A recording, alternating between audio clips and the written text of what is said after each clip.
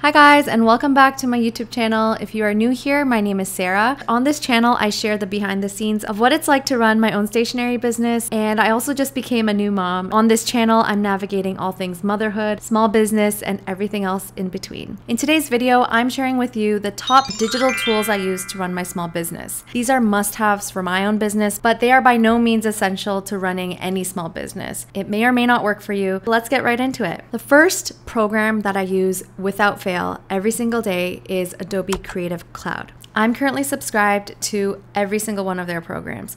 So that includes Adobe InDesign, Illustrator, Photoshop, Lightroom, Premiere Pro, everything in their all-inclusive package. And I would say I use almost all of them. I use InDesign to do all my layouts for my product designs. I use Photoshop to edit any illustrations or lettering work. I use Illustrator to do all my lettering and vector work. I use Lightroom to batch edit photos. And I use Premiere Pro to edit videos like this one. In the past, you were able to just buy these programs like any other software, but now they offer a monthly subscription, and that's the only way that you can get their latest software. I currently pay $71.99 Canadian per month, and this is for an individual plan. When it comes to these creative programs, there are obviously a lot of other options, but Adobe is what I learned in school when I did my master's in medical illustration. For every single one of the programs I mentioned, I have yet to find a better alternative. The cost does seem high per month, but because I rely so heavily on these products to create literally any product, it is well worth it in my opinion. The second tool that I use a lot is actually an iPad program, and that is Procreate. A lot of illustrators and hand lettering artists use Procreate, especially because it works so well with the Apple iPad pencil. Procreate is where I do all my digital lettering. I must have downloaded this program 5 years ago, and it still works flawlessly for me. I actually have an iPad screen protector on called Paper-like, and it really mimics the touch of paper. It really does feel like I'm inking directly onto traditional paper. In the past, I've used drawing tablets on my computer, like the Wacom, and it is just not the same. Procreate has a one-time fee of $13.99 Canadian, but they do offer a free trial if you'd like to try. The third digital tool that I pay for is a very basic one, but it's something that is very, very important in my opinion, and that is a Google email. I have a business email that has my own domain at the back of it, so instead of @gmail.com, it says @saleofpaper.com, and I pay $7.80 Canadian for this per month. Obviously, the alternative is to just have a regular Gmail email, which is free, and I think that works totally fine. I just thought that it would be a lot more professional to have my own domain in my email. The next thing I pay for is my e-commerce platform, which is Shopify. Now, I did make a video a few years ago comparing Etsy with Squarespace, and I did use Squarespace for many years, but I migrated to Shopify and I have not looked back. This e-commerce platform is so robust, and I pay about 38 Canadian per month. Squarespace is cheaper. I believe it's around 23 Canadian per month, but Shopify has a lot more features that are essential to my business, and I'll be making a separate video on what I like about Shopify later. I also use Etsy and Faire as e-commerce platforms, but those are both pay-as-you-go. So they take a cut of your sales, but you don't actually have to pay a monthly fee to be on their platform. Next, for my email marketing, I use Flodesk. Flodesk is $19 USD per month. The price has since gone up, but if you use my referral code down in the description box, you'll be able to save 50% off of yours as well.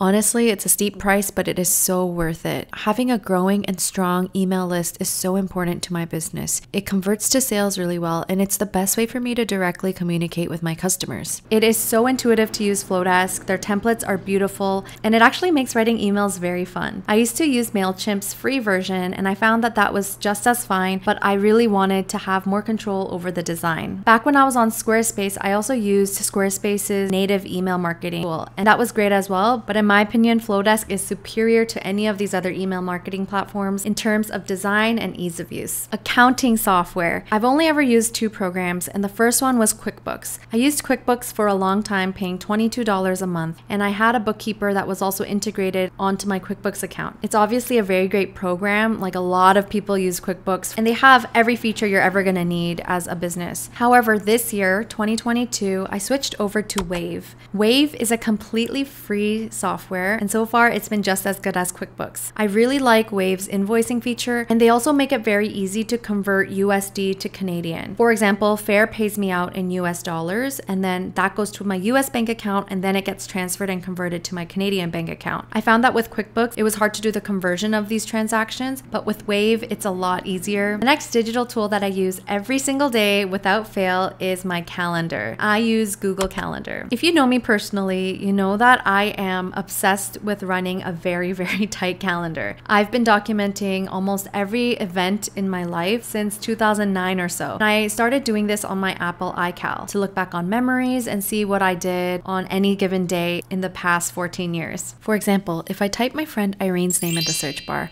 I'll be able to see every single time I've hung out with her in my calendar. I love looking back and keeping a diary log of sorts. A few months ago, I switched over to Google Calendar to make it easier to sync calendars with my husband and also to accept invites and events. I like that it's completely cloud-based, and I've had no issues in terms of syncing with my iPhone or my Apple Watch. The project management tool I use to collect notes and to keep track of all my ongoing projects is Notion. Notion is completely free, and if you've watched any productivity videos on YouTube or studio vlogs, you've probably heard of Notion. It's a great platform because it's so flexible. I use my Notion to keep track of personal things like groceries, trip itineraries, books I've read. Notion makes it really easy to keep track and manage your data. If I take notes on some books, I can keep them all in one place. I also use it for my business to write scripts for my YouTube videos, to keep notes like anything I would keep on a post-it note, and also to roadmap my entire year for product planning. I also do use Google Drive, which is included in my G Suite account, and I use it to store my files and all my spreadsheets. All right, we are almost reaching the end. The next tool that I use daily is a to-do list. In the past, I loved relying on paper, but because my office is now at my parents' home, it's very important for me not to have to carry around a piece of paper here to there. Having an online to-do list that I can access from my phone and my computer was very key. And so for that, I use Todoist. Free app, very easy to use, and it allows you to prioritize and schedule your to-do list items.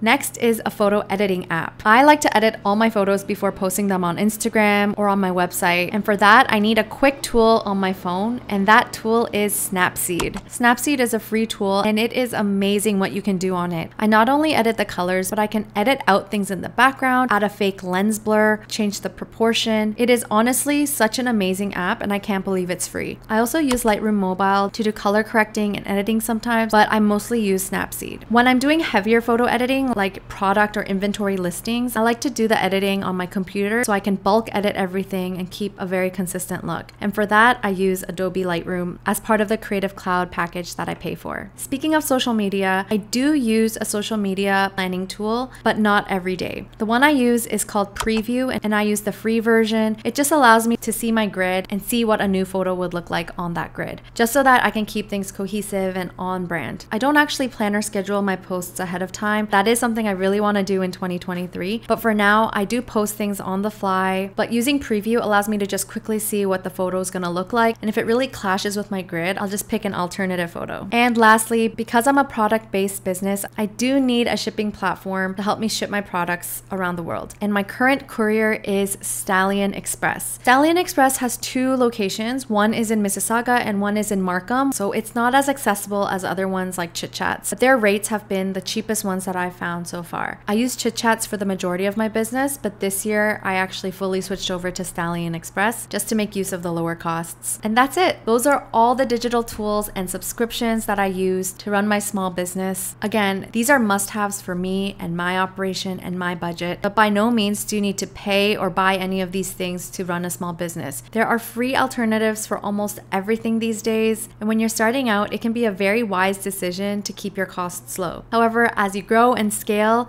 I also do believe it's important to invest in the right tools to optimize your time, your energy, your resources, and to ultimately help your business grow. Also, keep in mind, what I shared today is just a snapshot of what I'm using right now in my business. But as my business grows and evolves, I love trying new things. I switch over to different programs depending on what's right for me at the time. If you have any questions, feel free to leave a comment below or leave me a DM on Instagram. I'd love to chat. I hope this video helped you, and I hope it inspires you to take the next step in growing your small business as well. Thank you for being here. Thank you for supporting my business. I'll talk to you later. Bye, guys.